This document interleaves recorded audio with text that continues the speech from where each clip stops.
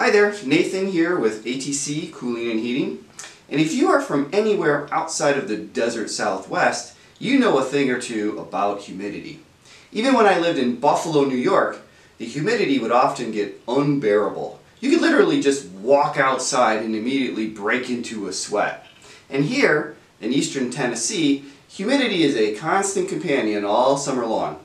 Today we're going to look at different AC systems and how to maximize the removal of humidity from your home. Now, it should be said, one way to lower the humidity in your home is to stop introducing humidity. For example, always run the bathroom vent fan and keep it running for 10 to 20 minutes after you shower. Always run the kitchen exhaust fan when cooking, and especially so if you have a gas stove. You may even consider cutting down on houseplants, as they also give off humidity. But for most homes, the real engine to combat humidity is your AC system.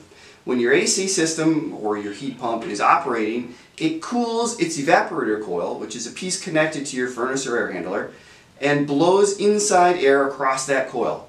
The inside air cools down, and because it is cooler, it cannot hold as much water vapor. This water or condensate drops out of the air and goes down your condensate drain. And in one move, your inside air is both cooler and has lower humidity. But here's the problem. Only when your AC system is running is it reducing the humidity in your air. As soon as your AC system turns off, having satisfied the thermostat setting, no more humidity is removed. The situation is especially noticeable on a moderate temperature day with high ambient humidity. The inside air might be 73 degrees, but it still feels a little sticky. So what AC system is best at humidity mitigation? First, the best system at getting to humidity is one that is correctly sized, or even slightly undersized. Sounds maybe counterintuitive, doesn't it? Why? Well, a smaller system is good for humidity removal precisely because it must run longer to satisfy the temperature setting, and the longer it runs, the more humidity is removed. Now, let's consider some scenarios. Assume it's 78 degrees outside with very high, say 90% humidity.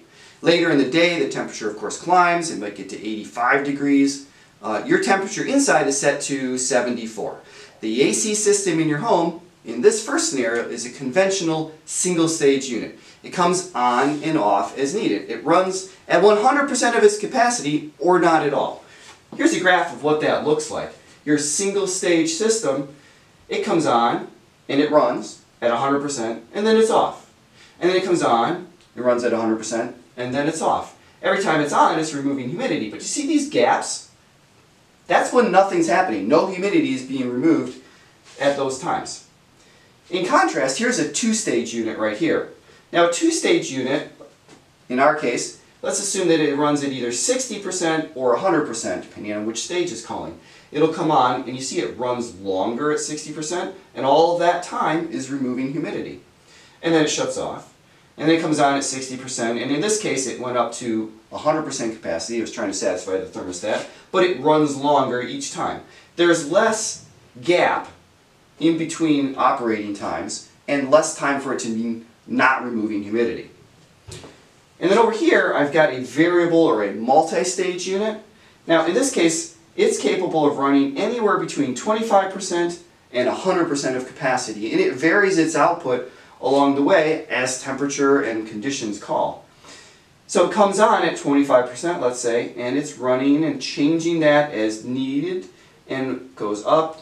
It crests here at about 75%. But you see this? It's running the entire time, and all of that time it's reducing humidity in the house. It is a fabulous reducer of humidity.